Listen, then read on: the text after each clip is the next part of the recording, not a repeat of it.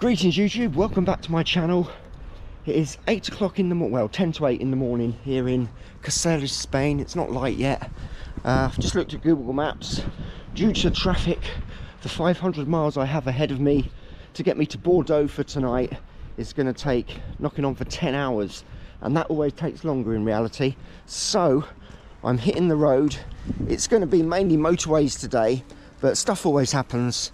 It always does. So what I'm going to do is get going, bring you with me. It'll probably be a relatively short video today because I wouldn't imagine there'll be that much variety in the motorway riding, but let's find out. It's a marathon and the marathon continues. There's still a long way to go to get home, but I'm one country closer. Let's have it.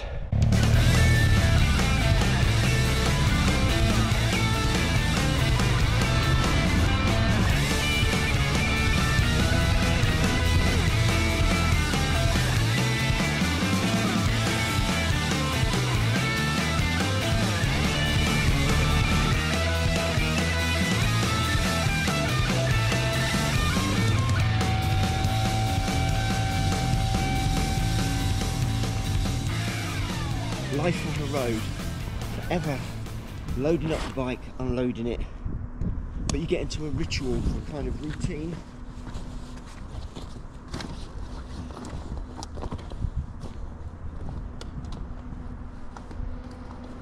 I always think it takes a few days to get into the rhythm of the road, as I think of it, and I've kind of definitely got there now, having been on the road constantly and putting in these sort of mileages, 12-hour days, day after day after day.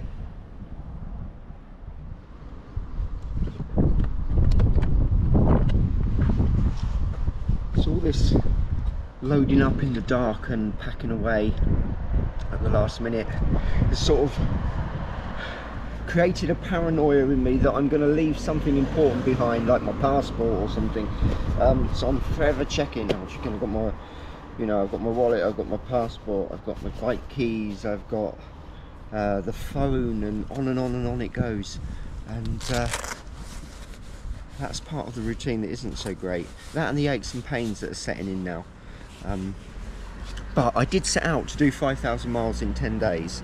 And it's going to be thereabouts, 5,000 miles. And what am I to expect? I'm going to ache. I'm going to have the odd pain. The routine is going to be a bit brutal at times, but that's the way it is. That's the price I've paid for managing to go to the Sahara Desert and back home in 10 days. And it's just been amazing. It's just been amazing. Let's continue the adventure. Well, I've packed everything up. I think I've got everything. The OCD paranoia has kicked in and I'm thinking, what have I left behind? But I've double checked, triple checked, quadruple checked.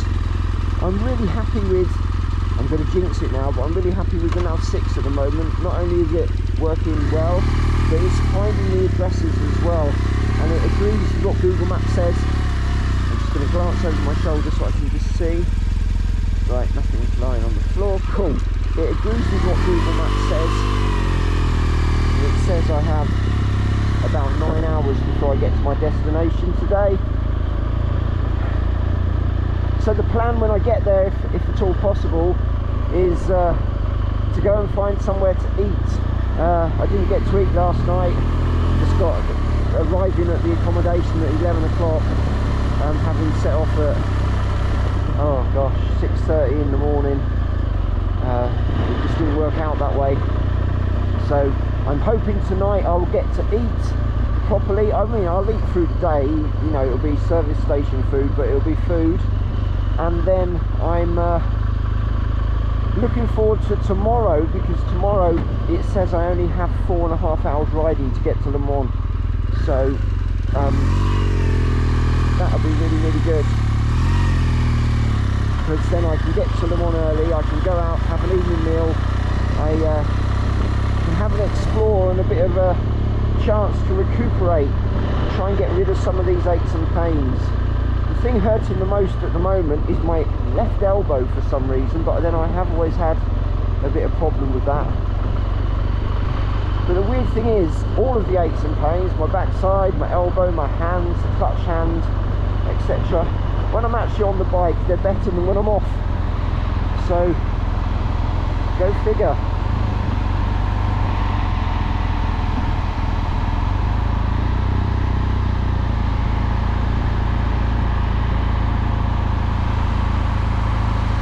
The normal, everyday, weekday life in Spain, people getting ready, going to work, all the kind of stuff you do everywhere in the world, and at home yourselves, myself as well.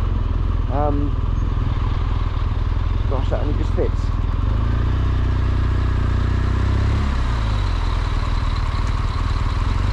Really only just fits.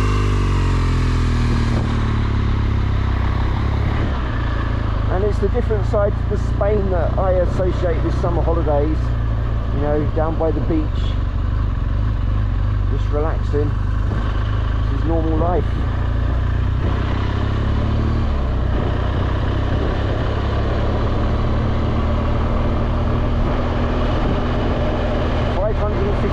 Miles to go today. That's quite a long one. Again, I always knew they would be though, and it is a price I've been very happy to pay. You know, the focus of my trip was getting to the Sahara Desert, and I got there, and that was eventful. If you haven't seen it, check out a couple of episodes of me in the Sahara. Things will get a bit interesting. Also, please subscribe to the channel if you get a chance. It really helps, and help me to create more content like this.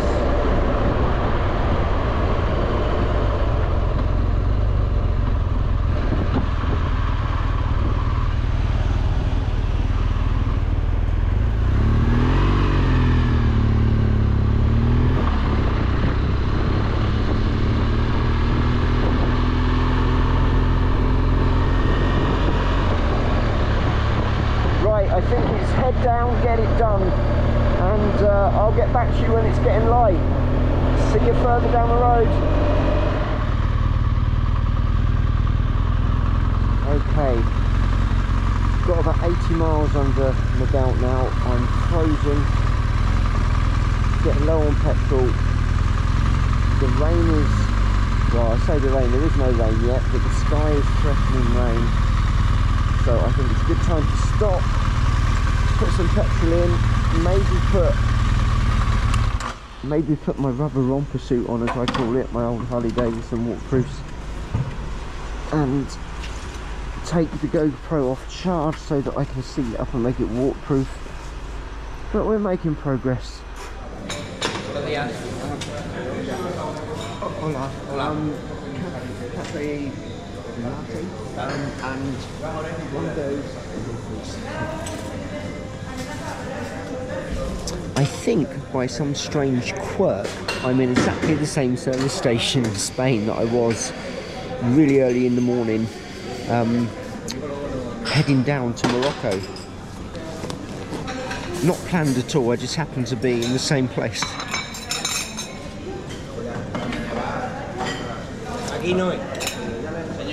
I recognise the guy serving me and I recognise the establishment. Bizarre.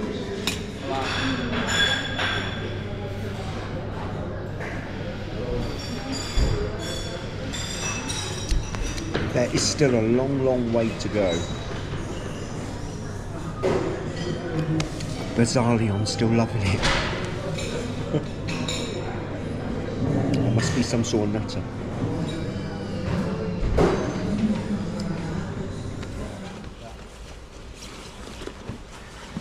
It's difficult to get on, but it's the best bit of motorcycling kit I've ever bought.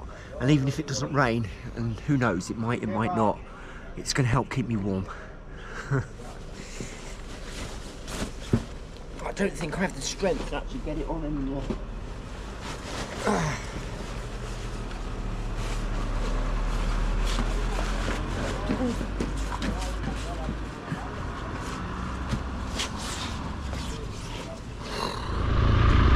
That's good. I'm no longer hungry. A coffee has helped.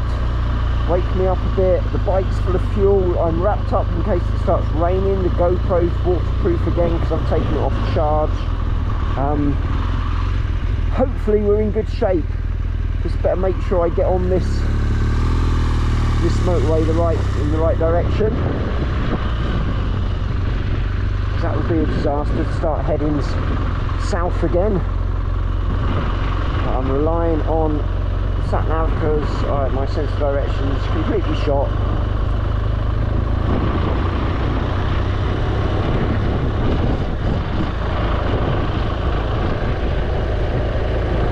Yeah, that looks right to me.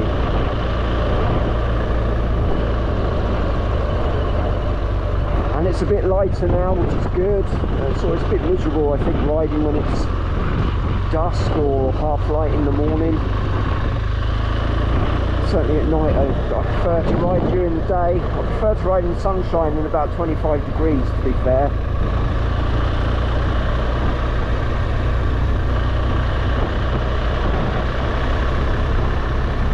That looks a bit ominous to me. Glad I've wrapped up in my rubber romper suit. Proudly displaying Harley Davidson on my chest whilst riding my BMW.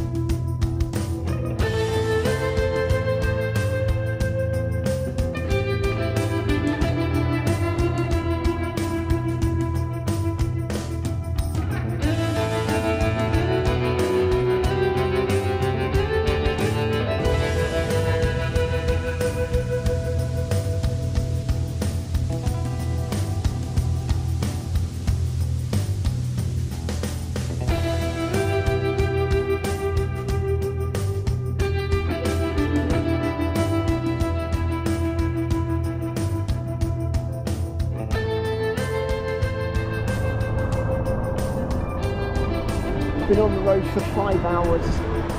I've covered a lot of ground. Most of it's been in really heavy rain. It seems to be my modus operandi when I'm riding through Europe.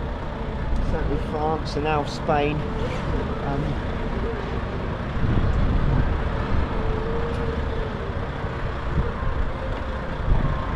Anyway, it's time for me to eat something. I'm going to stick some fuel in the bike. Got through about half a tank, so it wouldn't hurt to fill up. And if I can combine fuel stops with eating stops, then it will save me a little bit of time. Yeah, making good progress. I've worked out why my elbow aches so much, and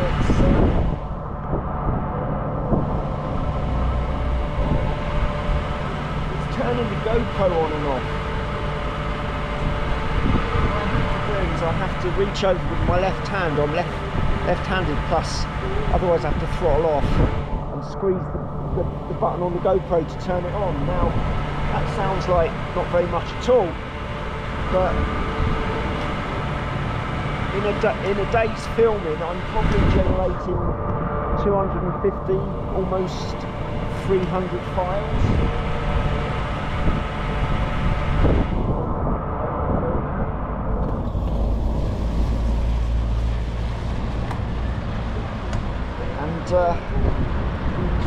That's like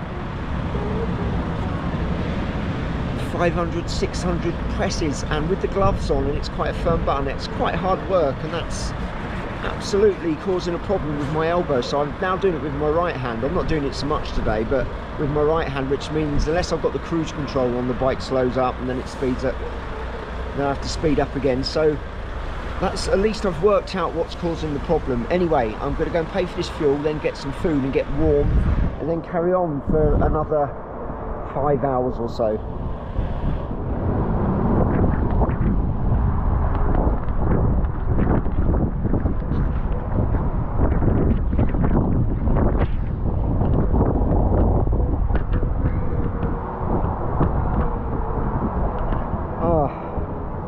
I am frozen.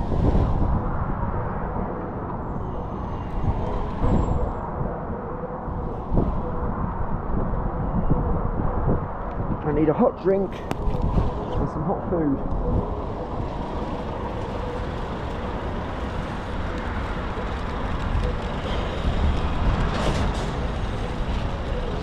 I was wondering when I started this episode, you know, what would be the reason behind it, because it's just motorway riding, but I think the reason, and I'll have a discussion about it when I finally get to my accommodation tonight, it's going to be the realities of endurance motorcycle touring or long distance touring in a very short period of time, and what that's all about, and what it does to your body and what it does to your mind and your bike and your equipment and all that.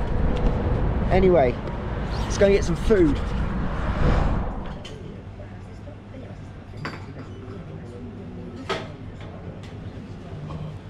Can't stop shaking.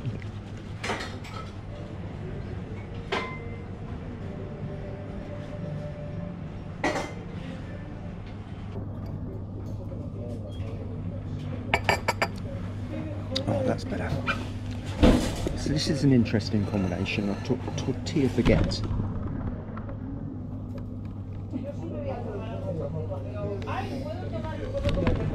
I wouldn't have thought that would work, but it surprisingly it's really, really nice. I had one on the ferry yesterday, and it's hot, and it's going to warm me up and stop me shivering, because I am shivering. So bon appetit.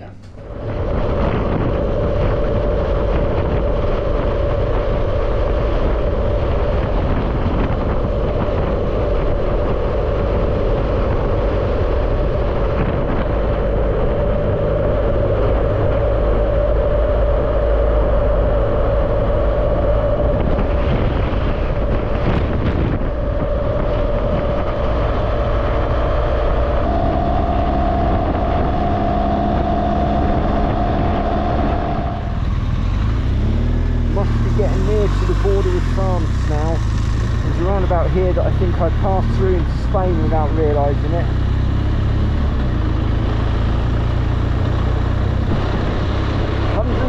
Miles to go. I'm going to arrive in the daylight. That's going to make such a difference, both for my arrival and psychologically.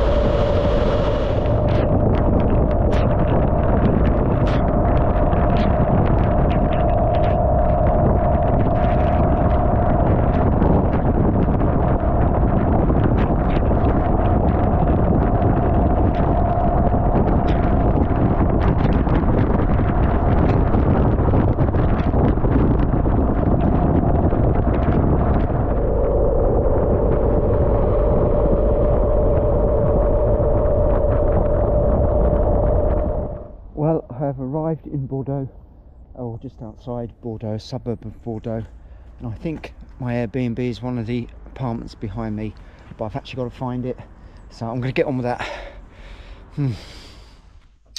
So yesterday I was too tired at the end of the video to show you where I'd been on the map, and I'm almost that way again today, but I promised I would, so I will show you now. Morocco. I started my 16-hour riding day, 16 hours in Meknes, and I worked my way up here, and then I came along to Port Tangimed, I then got the ferry across to Algeciras, and then if we come over here, there's Algeciras on this Spanish map, which is absolutely huge. And then along here, skirted around the edge of Seville, kept on going, kept on going, kept on going, kept on going, kept on going to Caceres. Right, now we'll have a look at what we did today. 555 miles, 555 miles, I think that's right. And it took me about 11 hours, a bit more. In that time I had 2 fuel stops, and with one of them I sat and ate, the other one I just kept going. When I sat and ate, I was probably sat for, I don't know, 40 minutes tops, something like that. Anyway, so I started the day off Caceres and worked my way up here, skirting around Salamanca, then past Valladolid, if that's how you say it, I have no idea. And then along here, oh actually I came along here past Burgos, worked my way over here, and then we've got to jump to this map of France, and I come over here somewhere here, and I've worked my way up to Bordeaux. And then tomorrow is a much more leisurely day. Google Maps says 4.5 hours to get myself to Le Mans. So tomorrow is going to be more relaxed, and I'm really looking forward to that. It's been quite intense, to be honest. So I'm going to have a more gentle breakfast in the morning, either here in Bordeaux if I can find somewhere nice, or on the road. And then when I get to Le Mans, I intend to get into my Airbnb and then be a tourist and wander around for a bit and explore and have an evening meal somewhere in Le Mans. Yeah, that's the plan. So I titled this video what you need to know, the realities of endurance motorcycle touring, something like that. I don't know, I haven't actually written the title yet. I'm still living the moment. But what do you need to know? Well, I suppose the first thing is quite obvious. It's very tiring. Now, by endurance motorcycle touring, what I mean is going as far as you can in as the little bit of time you might have available to you. So in an ideal world, I'd potter around and I'd explore everywhere I go to, and I'd look at everything, and I'd be the full-on tourist. But this trip, for example, I had 10 days, a window of opportunity, 10 days long. And I knew what I wanted to do. I wanted to get to the Sahara. I wanted to see Chefchaouen, Marrakesh, everything else kind of. I was just going to take it as it comes, which is what I've done. And the reality was, to do that, I don't know what the exact total is yet with the mileage, but it's somewhere around 5,000 miles. And I had 10 days, so averaging 500 miles a day, obviously, and that takes time and effort. So, for instance, getting to Morocco and getting back from Morocco is just a case of get the miles done, bang them in, down the motorway. Péages, it would be lovely to do D-roads through France and take in all the rural villages and stuff, but, you know, I'd have to give a week to getting through France as opposed to a day. So basically I've ridden through Spain, I've ridden through France, and a chunk of England in 2.5 days getting down, and similar sort of thing coming back as well. And yeah, it takes its toll at the start of the trip.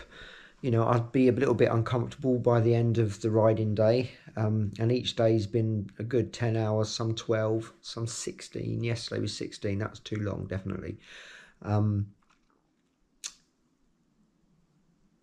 the aches and pains by morning would be gone. It's like my body would reset itself, and I'd jump back on the bike and off I'd go again. But now they're not going, and it's getting cumulative. So my left hand, the fingers on my left hand, which I have problems with anyway, are aching now, all the clutch changing and operating the GoPro. My left elbow, which I've definitely got problems with, is hurting a lot. And that I worked out today is the GoPro. What I have to do is reach across. GoPros are designed like everything in life for right-handed people. The on-off button's on the right side. So I have to reach all the way across and do this kind of action like this, which looks nothing. It looks absolutely nothing. But with gloves on, and the fact that the button's quite firm to depress, it takes quite a lot of effort. And for some reason, it sets my elbow off hurting.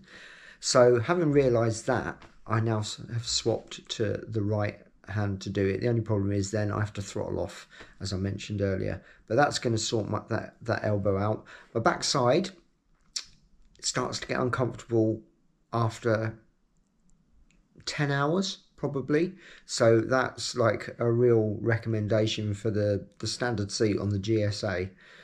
Mine's a 2017 1200. The seat is comfortable. It's comfortable. After that amount of time, it starts to get a bit uncomfortable and I'm shifting around in my seat. I'm now finding getting on the bike in the morning, it feels a bit uncomfortable to start with anyway. But hey, I've been doing this for 11 straight days now, something like that. So I've got 2 more days until I'm home and I've rambled for long enough. So yeah, it's obviously not for everybody, and in an ideal world it wouldn't even be for me. I'd spend much more time exploring all the places I'm passing through, but there are certain things I wanted to do, a certain amount of time I had to do it, so I just thought, you know what, I'm gonna get it done.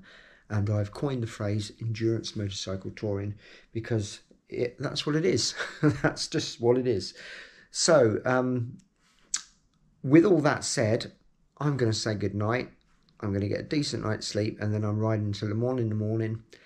And after Le Mans, it's back to Calais and then home to earn some money again to keep this show on the road. So, I really, really hope you liked today's episode. Please give it a like. That makes a lot of difference. Please comment what you think about the crazy schedule I've had on the go. I'm sure people will have their own opinions on how you should do it. And please subscribe. Please subscribe. Once I hit 1,000 subscribers, then some money will start coming in, and that will help keep this rolling as well. Thank you. Good night. I'm knackered.